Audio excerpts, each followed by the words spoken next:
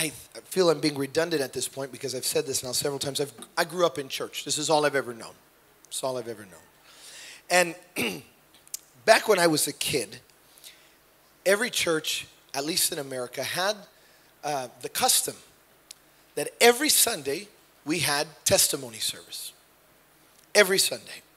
And that was a portion of the service designated where the mic was open. Don't get any ideas. For anybody to come forward and talk. There's a reason we don't do it anymore. Bad idea. Something that lingered from the 80s and we cut it off. Thank God for the 90s where we finally cut the head off of that giant. You never knew what anybody was going to say. And people would come forward and they would testify. And sometimes we heard some of the funniest testimonies about things. I remember one particular testimony. Before God, I'm not exaggerating. A man got up and he said, I want to thank the Lord. He said, I was driving home from work, and as many of you know, I'm an undocumented immigrant. I don't have a driver's license. I don't have any kind of legal right to be driving a car, but I needed to get to work, and I was speeding, and I was going 55 and a 35. Brothers, and just the tears. I was just trying to get to work, and all of a sudden I see the police behind me, and I saw the sirens, and I saw the lights, and I began to pray, and I said, Father, I plead the blood. I plead the blood over this car, and I declare mercy. I declare favor. And the police pulled me over, and I just started thinking, oh, God, I need a miracle. Oh, God. And so I just started decreeing and declaring in the car, oh, God, I know that you'll make a way where there is no way. God, I know that you'll do something for your child. I am your son. I'm a joint heir with Christ, and I just know, and for the glory of God, I just want to thank God, church, that as that officer was approaching my car, right as he was getting to my car, two cars on the other side crashed right then and there, and the officer had to leave me and go there, and I want to thank God for favor.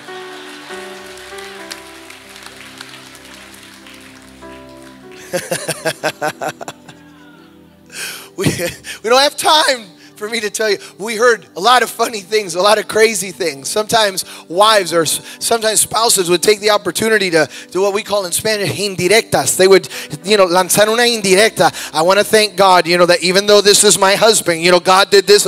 I mean, people would, we just had to stop it. But in the midst of the craziness, there was legitimate, authentic testimonies of the goodness, the mercy, and the miraculous power of God. And the thing is that it was electric. It was magnetic. One person would come and testify and say, I want to thank God. This week I was sick, like Pastor Steve talked about. And my son and God did this. And it was almost like it provoked someone else. And it was almost like popcorn in the sanctuary. And somebody else would pop up and get the microphone saying, I want to thank God that God did this for me. And then someone else would come and God did this for me. And we would stand or sit in awe at all that God had done. Because sometimes we feel like miracles are just these far off things that only happen once in a while. But when you come into, this is one of the reasons why it's so important to gather as believers. Because when we gather as believers and we hear each other's stories, we realize that God has been working miracles 7 days a week, 365 days a year. This is a miraculous congregation. The fact that you made it, the fact that you woke up today. I can tell you, I can assure you today, you did not wake up because of an alarm clock. You did not wake up because your wife kicked you. You didn't wake up because, or your husband kicked you. Hopefully not. You didn't wake up because the dog was barking or the baby was crying. You woke up because of the mercy hand of God that said, I have another day for you, and woke you up. It's a miracle. And there were Sundays where my father was never able to preach because the line of testimonies was so long that the testimonies were the sermon for the week. And we heard all that God did. And the thing is about a testimony, when I hear your testimony, there are two things that happen. When some hear your testimony, they get jealous in a bad way. They get legalistic. They say, well, you don't deserve that. I've been in church longer. I tithe longer. My last name is. And don't judge me, but between you, me, and the Facebook audience, that used to be me. I used to hear someone get blessed and I'd say, they haven't been going to church as long as I do. They don't speak English and Espanol and Holy Ghost tongues. Hey. And a mentor, her name is Ann Jimenez, she said, Tony, God can't bless jealousy. He can't bless a bad attitude, but he blesses gratitude. So she said, when you hear someone get blessed, you say, thank you, Jesus. And then you say, me too, Lord. Because if we have the same Father and He's been good to you, and there are no favorites in the family, if He's been good to you, that means I'm next.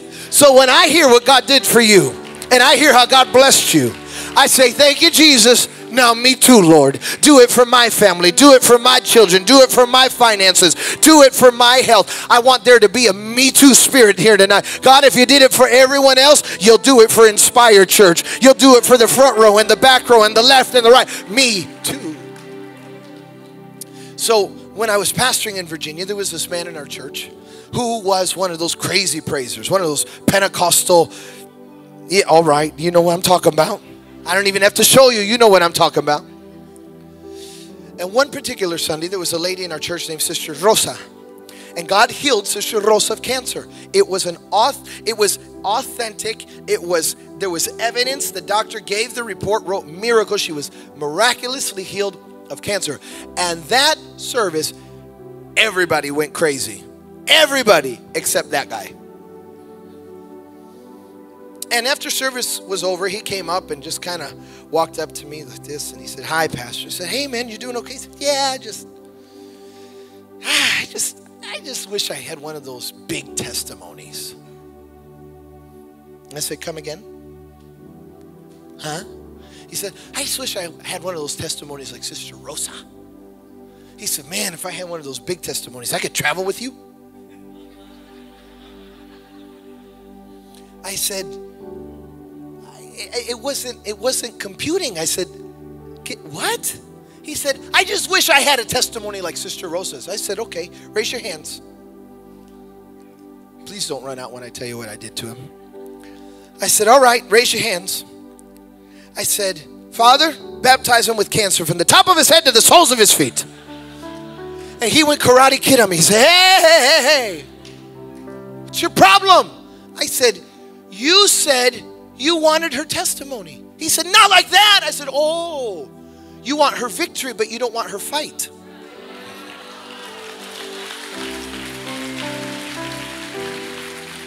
You want to be able to talk about something that you've never lived through. I heard there's a preacher named G.E. Patterson in the United States. He says salvation is free, but it ain't cheap. This praise that you saw tonight, this wasn't cheap. This shout cost us something. This worship cost us something. You don't know what it took for some people to be able to worship and raise holy hands tonight. This salvation, this miracle cost us tears. It cost us prayer. It cost us fasting. There was a price to be paid, and that's why when we step into the presence of God, nothing can hold back our praise and our adoration for our Father, for this was not a cheap praise. Every testimony that exists comes out of a test. Every wonderful message comes out of a mess that existed. In other words, you cannot have victory without the fight. You can't know him as a healer if you've never been sick. You can know about him, but you can't know him as a healer unless he has healed you. That's why you must be careful to not preach about something you've never experienced, because you only have authority over that which you have conquered. Careful giving marriage advice when you've never been married. Hey. Careful telling someone they need to go on a 21-day fast when you haven't fasted one day. Oh, woo. I'm so, you know what? What happened to me? My God. Jesus. Make me grace preacher again. All right, sorry, I'm back, gentlemen. It comes out of a fight. The best messages, the best sermons, the best testimonies come out of the personal encounters that we've had with God in the midst of a storm. And there's a story that comes out of 1 Samuel. And when you're home and you can study it and verify that everything I've said is accurate, or at least 50% of what I've said is accurate, it's somewhere around 1 Samuel and chapter 3, 5, 6, 7. The Israelites had what is called the Ark of the Covenant, which contained the presence of God. To them, it was God on the earth. You could say it was a type and foreshadow of Jesus Christ, for in Jesus dwelleth the fullness of the Godhead bodily. And so they had the Ark of the Covenant, and when anytime they would go into war, they would take the Ark with them. Anywhere they went, they carried the presence of God with them. Remember, without him, they were nothing. They were a nomadic people. They had no identity. They had no place. They had nothing. In him, there was their fullness. Everything was in him. And they went to battle one day against the Philistines and lost the Ark of the Covenant. They lost the thing that was the most precious to them. And if that wasn't enough, the Bible says they lost over 30,000 soldiers in that battle. They lost fathers and brothers and uncles and cousins. They lost, and it was the epitome of loss. It's one of the greatest defeats that they ever had. And they decided to become content, if you will, living without what belonged to them. For there was no plan of recuperation. There was no plan to get back. They simply said, we've lost. What shall we do now? They lose the Ark of the Covenant. The enemy takes it from them and brings it into their temple, where they decide to put it next to their false god named Dagon, as if to make mockery of the presence of God. But when they woke up in the morning, the ark was standing, Dagon had fallen over. So they said, we have to help him out. Let's pick him up. I'm going to take a time out of my sermon right now and just thank Jesus right now that after 38 years of life, I have never had to pick him up, but he's picked me up like 32 times every day for 38 years. Time in.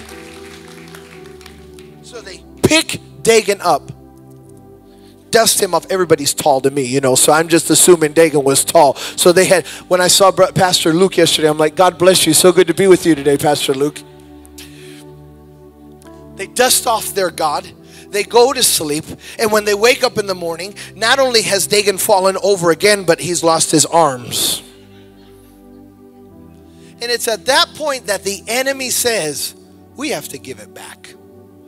This is a prophetic word for someone in this house. It said, we have to give it back. And the generals start conspiring, and they said, put it on a cart and send it back. Are we going to fight? No, we're not going to fight with them. We're not put it on a cart, kick the mule, and send it back. No fight, no opposition, because the enemy realized we took it, but what we took doesn't belong to us. Now, I'm not caught up in sensationalism, and so I'm asking that the Lord touch you right now to receive what I'm about to say to you, because I'm not tickling emotions. I feel strongly in the Holy Ghost to prophesy that the enemy took something from you, but hell has had an epitome, an epiphany. They realize, oh, we took it, but it doesn't belong to us. We have to give it back. Hell has realized that your children were dedicated to Almighty God. Hell has realized that there's a blessing upon your money. Hell has realized that you're walking under a covenant, and hell said, we took it, but we have to give it back. And we can't oppose them. We can't fight them. We simply have to give it back. I'm prophesying to you that you're about to get back what hell took from you, and you're not going to have to fight for it. You're not going to have to lift a finger for it. All you have to do is receive it. If that's your word, I'd give God a praise right now.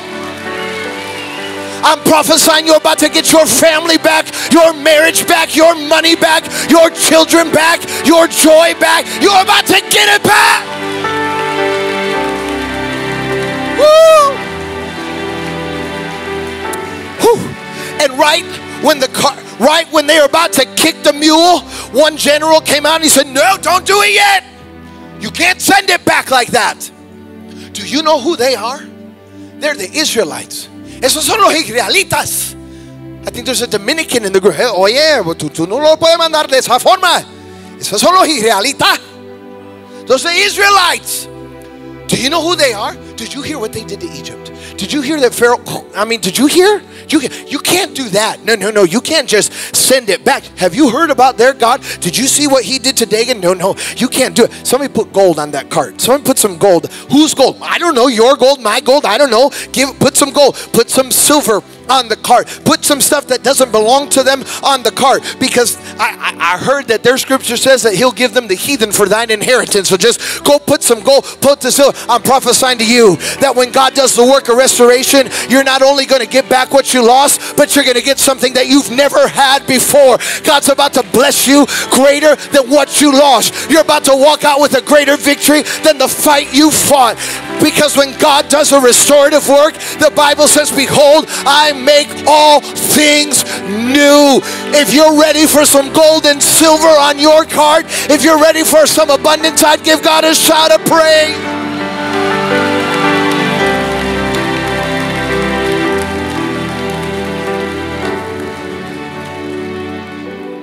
Now the thing is, Israel didn't have the spirit of victory that Inspire has. Because I feel it. I feel your expectation. I feel that if you saw your child, your wayward child that's walked away from God, I feel like if you just saw him walk through this aisle, I think you'd give God your very best praise.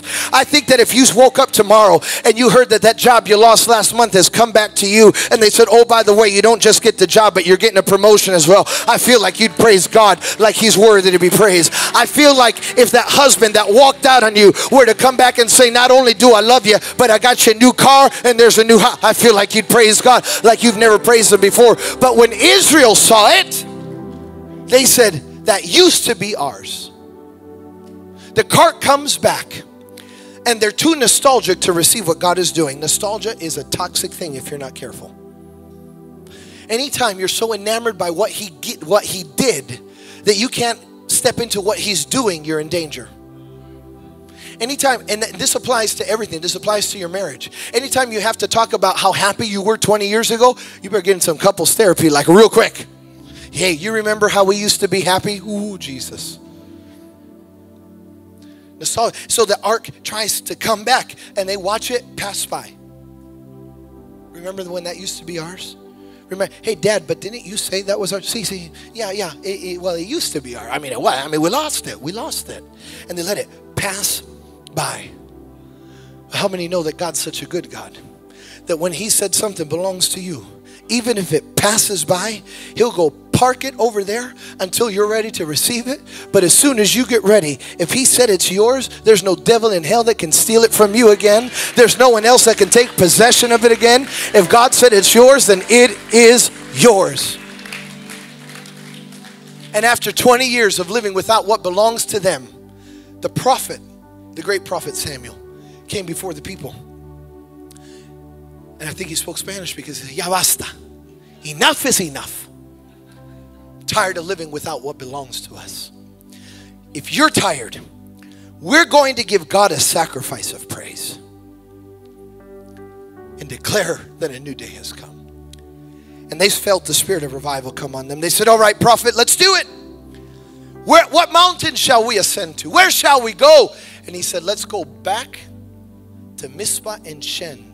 Mizpah and Shen is where they lost the Ark of the Covenant. Mizpah means watchtower.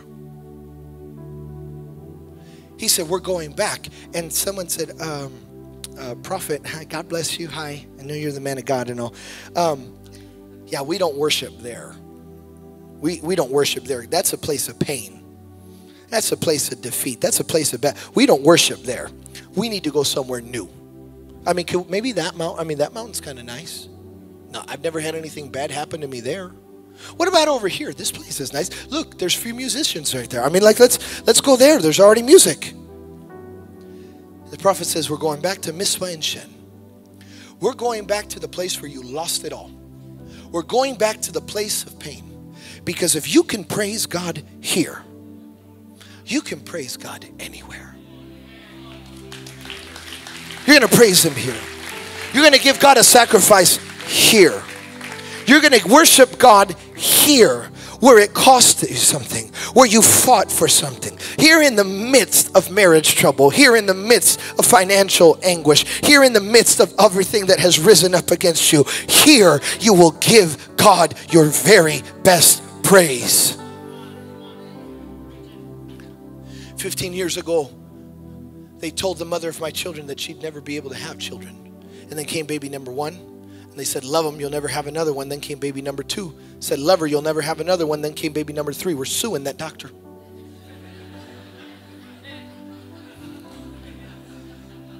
Doctor says, not my fault. I said, yeah, but you said there'd be no babies, my friend. When my daughter was born, she was born almost 9 weeks early. She weighed just 3 pounds. Her lungs had collapsed. She had no breastbone. Photos are on the internet. You can see them later. And it was a Sunday, and I needed to preach. I needed to give a word to the people.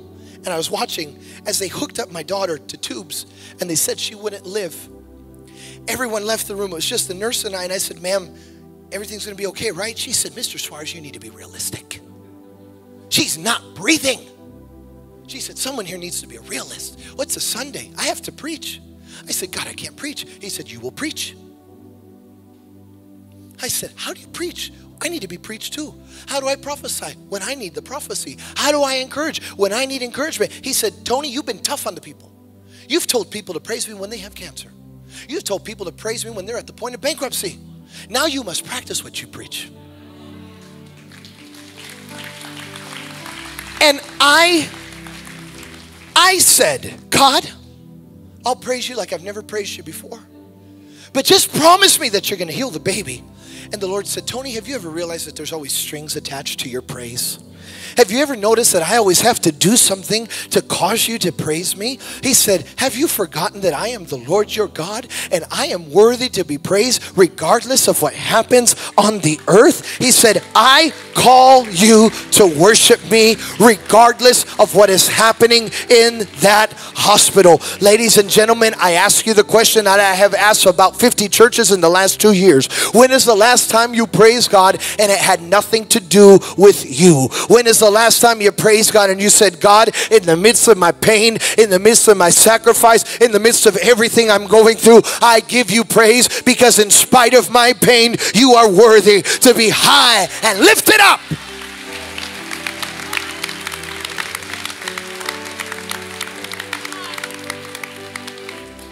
And I gave God for 9 days in that hospital what I learned to be the sacrifice of praise. The sacrifice of praise is when it hurts, when it costs you something, when you don't feel like doing it.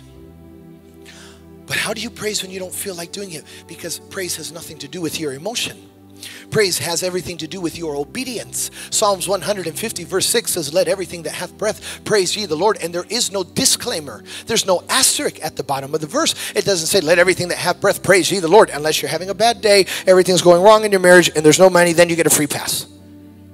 It simply says, let everything that hath breath praise ye the Lord. That means in the good and in the bad, in the happy and in the sad, when you have riches or when you have poverty, when you have health or when you have sickness, let everything praise ye the Lord. For 9 days, I would go into the hospital and I'd look at Michael and I'd say, blessed be the name of the Lord. I didn't even feel it. I didn't do it the way, you see me now. I was saying, blessed be the name of the Lord. I didn't do all that. I just walked in and I said, blessed be the name of the Lord. Walked out, and I'd come in the next day. The Lord gives, the Lord takes. Blessed be the name of the Lord. God say, praise me. I'd say, hallelujah, Jesus. Just like that. But because there was pain in the offering. It was pain in what I was trying to do. And I'd look at her, and I'd look at him, and I'd want to question him for this, but I had to recognize and acknowledge who he was. And I'd say, I love you. I worship you. I did it for 9 days. I did it for 9 days. I kept believing God. I kept believing God. And there came a point in that time where I got to that place where I could say, God, I don't know what you're doing here. I don't know what you're going to do. But in spite of what happens on this earth, there's no one like you. And I give you my best praise. I worship you. I love you. I lift you up.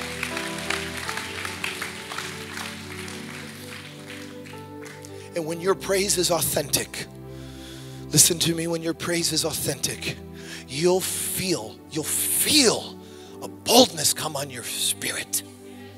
Because after 9 days of having my baby in that hospital, and don't worry, I'm not going to do it over you today. I said, God, whether she lives or dies, I worship you. But I read in your word that Elijah breathed over a dead boy, and you raised him back to life. You're not a respecter of persons. If you did it for Elijah, I believe you can do it for me. But if you don't, I'll still give you the praise.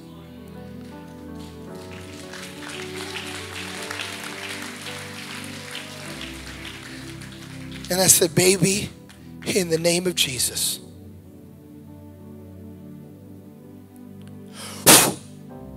And when I breathed over my daughter, she bounced in that incubator. She had no chest bones. Before God, the photos are on the internet if you need proof of it.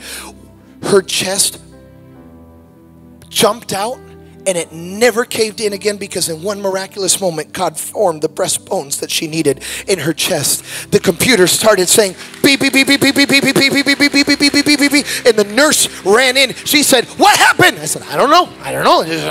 And she came over and she's starting to check something on the computer. And she looked at my daughter. She said, it's a miracle. I like it when the doctor has to confess it's a miracle. Somebody should have said, me too, Lord, right on that word right there. Because God is about to cause that to happen for you. I don't know who I just felt it to prophesy to someone. You're going to go to the doctor and the doctor is going to say, you are a miracle. She started pushing buttons on the computer and she said, this is bizarre. I said, what's wrong? She said, according to the respirator, your daughter is breathing on her own. The machine must be broken. We're going to order another machine. And so they went and they got another machine and they wheeled the other machine into the room. And when they were about to connect the tube from this machine to this tube that was down my daughter's throat, my baby girl that was 9 days old said, spit the tube out of her mouth. She'll be 11 years old. She'll be 12 years old in March. She's never had another tube down her throat. She was healed by the power of God. And that day, God didn't just give me back my daughter. He gave me something I never had. He gave me a healthy daughter. He gave me a miracle daughter. And I'm prophesying to you. I feel the Holy Ghost. I'm prophesying to you that God is not just about to give you back what you lost. He's about to sanctify it. He's about to put a miracle on it, and you're about to get what you never had before.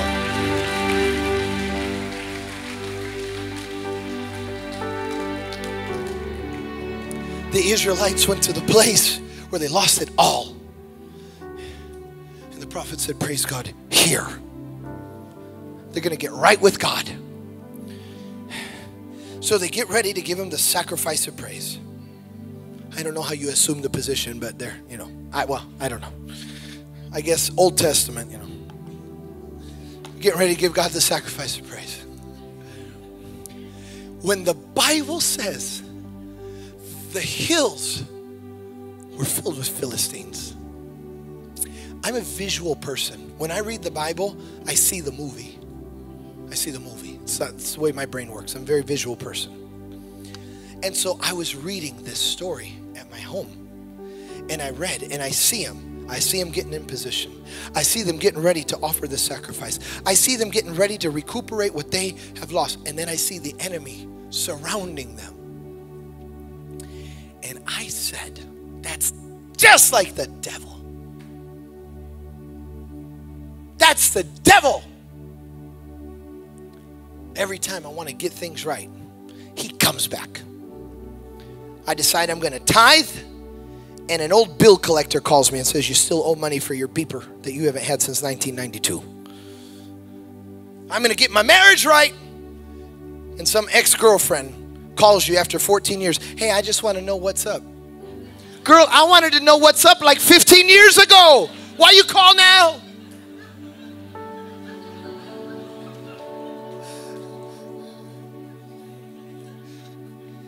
It just seems like every time you want to get something right, the enemy, an antagonistic spirit, a critic, will come back. And I said, because as you can tell, I'm very vocal. I said, that's the devil. My kids ran in the room. Daddy, where's the devil? I'm like, leave me alone. I'm under the anointing.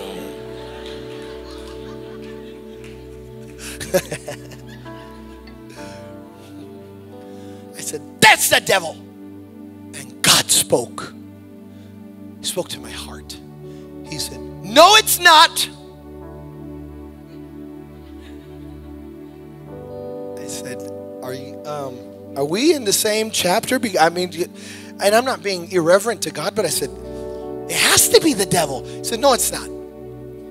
I said, then who caused the enemy to come back? You won't believe what he said.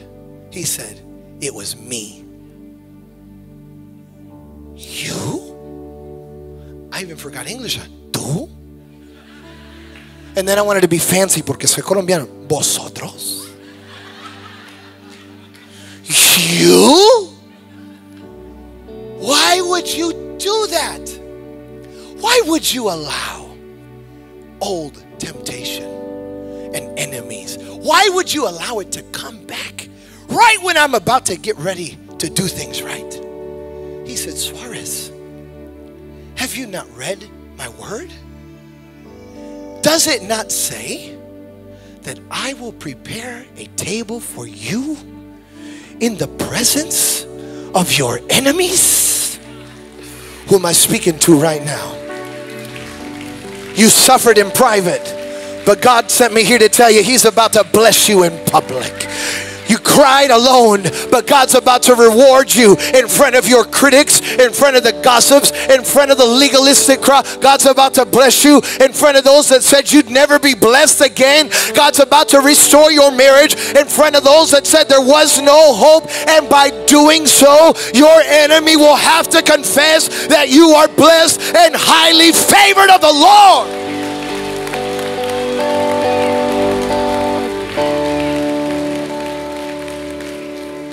Stand with me in this house. That day, no one had to lift a sword. No one had to fight, because their fight was in their praise. They lifted up the sacrifice, and the Bible says that God shouted from heaven, and God fought the battle for them. I'm declaring over you, this isn't hyper-sensationalism. This is the prophetic word of the Lord. God Himself is about to fight the battle for you. You will not have to fight this battle. All you will do is praise through this battle. And as you praise the Lord of hosts, the Lord of heaven is going to descend, and He is going to fight the battle, and you are going to recuperate everything. Somebody shout everything. Everything. Somebody shout it again. Everything. You're about to get everything back that the enemy took away. Give God praise.